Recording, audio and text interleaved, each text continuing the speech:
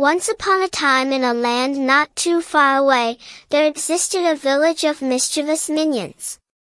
These little yellow creatures were known far and wide for their love of laughter and their knack for getting into the silliest of situations. In the heart of Minionville, there lived 3 particularly goofy minions named Bob, Kevin, and Stuart. They were inseparable friends, always seeking out new ways to bring laughter into their lives. One sunny morning, as they strolled through the village, they stumbled upon a mysterious potion left behind by a forgetful wizard. The potion's label read, "Giggle Elixir, guarantees endless laughter." Curiosity piqued, Bob, Kevin, and Stuart decided to taste a drop of the potion. As soon as the elixir touched their tongues, an uncontrollable fit of laughter overtook them. They giggled, snorted, and laughed so hard that their laughter echoed throughout the entire village. But little did they know, this potion had an unexpected side effect. It made everything they touched absurdly funny.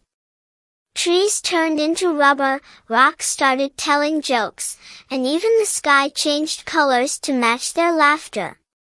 Their laughter-filled antics quickly caught the attention of the village, and soon all the minions joined in the hilarity. The village became a playground of laughter and joy. However, as the day went on, the effects of the elixir became more unpredictable. Kevin accidentally touched a banana, which then transformed into a banana peel that danced around, causing minions to slip and slide uncontrollably.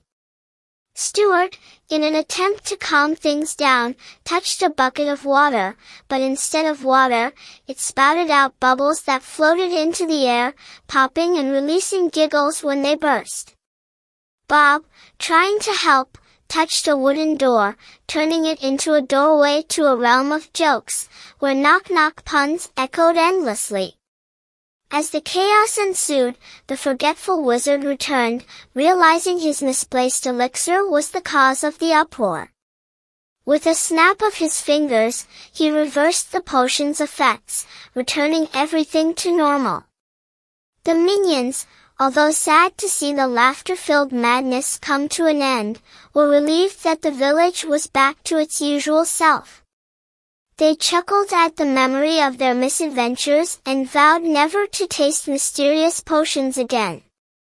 And so, the village of Minionville returned to its cheerful routine, but every now and then, Bob, Kevin, and Stuart would burst into fits of laughter, remembering the day they turned their world into a whimsical carnival of giggles and guffaws.